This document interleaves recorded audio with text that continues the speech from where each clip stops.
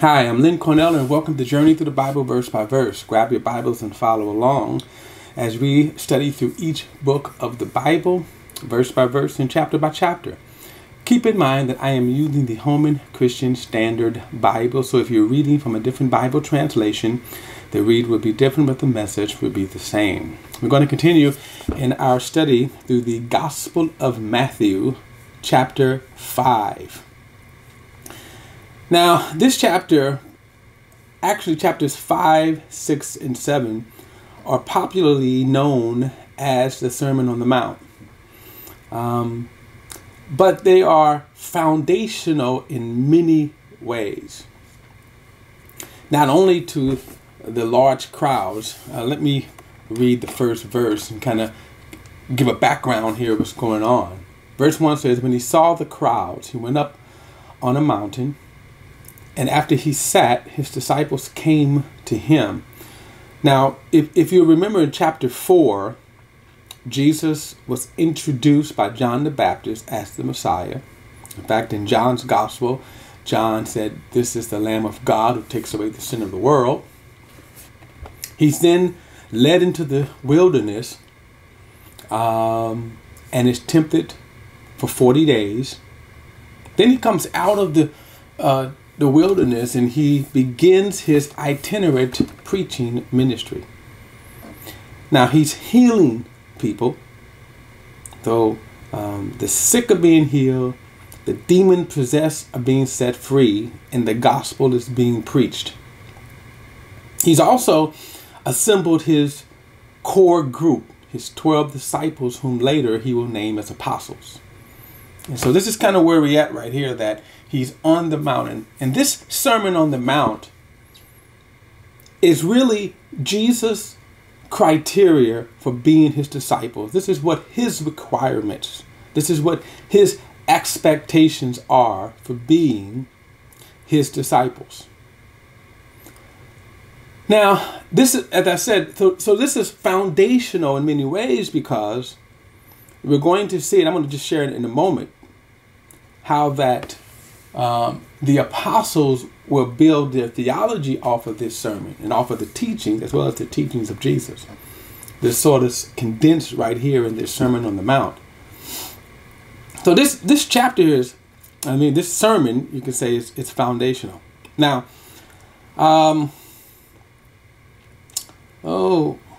verse 2, that's another thought I wanted to say here, but it says, "Then he began to teach them." Oh, this is what I wanted to say before I get into this too, before I get back to the reading.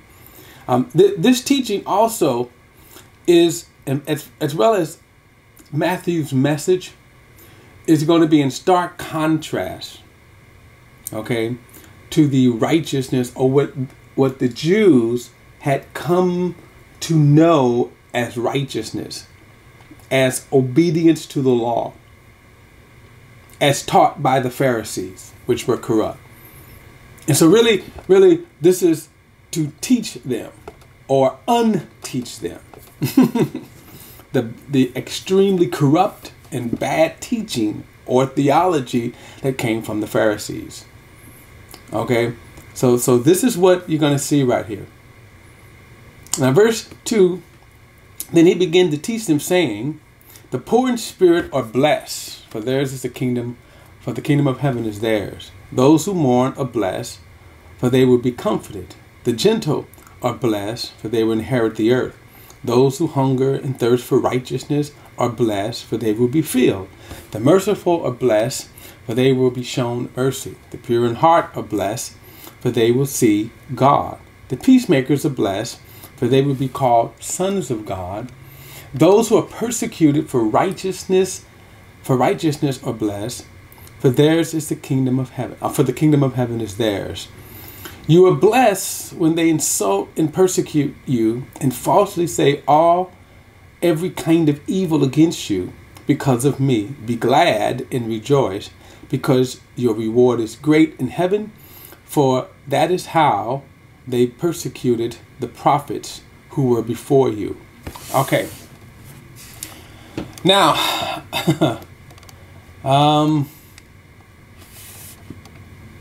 these are commonly known as the Beatitudes, Okay, I kind of take issue with that. I don't fully agree with that because these are more than just a kind of an attitude towards life. This is what we should be. Which is kind of interesting because we see this as a pattern that the very first thing that Jesus is doing in order to qualify his disciples is to first deal with their character. In other words, again, this is who we should be. This should be our nature, our character, our actions, our thoughts. In other words, really, in some respect, this is what we call the fruit of the Spirit. In other words, when God plants the Word of God in our souls, in our spirits, then the fruit of that the fruit that is born from that planting of the Word is this character. Now you should also note, remember, this is what his criteria is for being a disciple. So this is what we should be. This is the very first thing, which is going to be interesting when we get to the 7th chapter, that the idea of it's going to take most of your time, our time, in really perfecting ourselves. Okay? Now, the very first thing he says is, blessed. You might kind of note that I'm so used to reading the King James Bible. I like this translation of the Bible, but I'm so used to reading the King James, so sometimes I stumble over when I say blessed are they, and this translation had reworded it. But the idea of the word bless, and by the way, these characteristics should be taken as a whole and not individually. In other words, you're not looking at a crowd of people and you're saying, okay, some of these people are gentle, some of these people are merciful, some of these people are going to be persecuted, some of these people are hungry for the word of God or hungry for righteousness. No, these should be taken as as parts of a whole that make up an entire character or a perfected character, okay? A godly character. So when he says blessed, the word blessed means to be in a state of happiness. Now, the state of happiness can come because of many things. It could be prosperity, could be relationships. But Jesus says that the person who is truly blessed is blessed inside. In other words, the blessings or the state of happiness starts from within because of their relationship with God.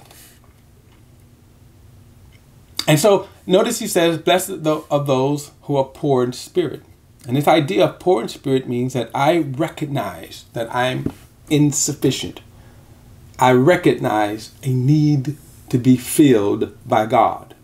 Blessed are the poor in spirit. Blessed are they that mourn, for they will be comforted. Why would I mourn? Anytime you have a true revelation of God, it will break you down. If you say you've had a true kind of encounter with God and you were haughty against God, you were angry at God, you voiced your opinion at God, you didn't meet the true God. Blessed are the gentle. Now, sometimes people are abrasive, arrogant, haughty. Notice he said, blessed are those that are gentle. Verse 6, blessed are those who hunger and thirst for righteousness. And I think right here, if you ever wonder why people are stuck in false teachings, false religions, because they're really not thirsting for true righteousness. If you have a hunger for true righteousness, you will always be filled. And I will go a step further to say that will always lead you to a place of freedom.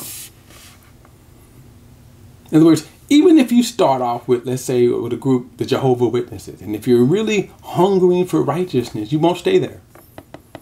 You cannot stay there. And we could go on with other false religions, false teachings, false theologies. If you're hungering for righteousness, God, I really want to know you. That should be the hunger in our heart. And if that's not the hunger in a person's heart, then, and we'll get to a verse where it says, now you're tossing pearls before swine. You're giving that which is holy to dogs because they're not looking for the truth. Blessed are the merciful, for they will obtain mercy. By the way, some of these qualities, of course, are reflecting what God is, his character. Blessed are the pure in heart, for they shall see God. You cannot. Now, this pure in heart, by the way, comes as a result of the relationship with God through Jesus Christ. Verse 9, blessed are the peacemakers. Now, this is interesting because notice that they will be called sons of God. This is what we're here for. We're not here, in a sense, to divide.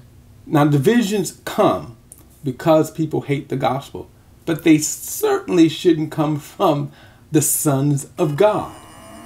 Our primary purpose should be here announcing the peace of God. And like I say, when you read through the scriptures, you're going to see these terms, by the way. Then he says, blessed are those that are persecuted for righteousness' sake.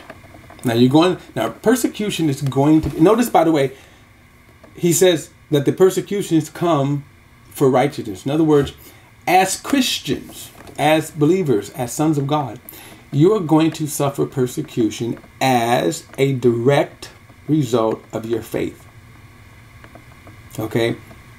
And there is a difference between the hardships of life that come from whatever reason. Okay? Whatever reason. It can be our own foolishness. It can be the evilness of someone else. And the ripple effect of that is suffering. But what he was referring to here is as a direct result of your faith in Jesus Christ, you're going to be persecuted. People will lie on you. So how does he tell us to handle that? You cannot control that. So the only thing that you can control is you by having these characteristics in your life.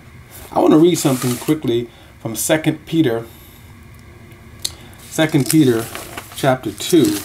And remember, Peter was on the mount. He was at this very sermon. He heard this very sermon.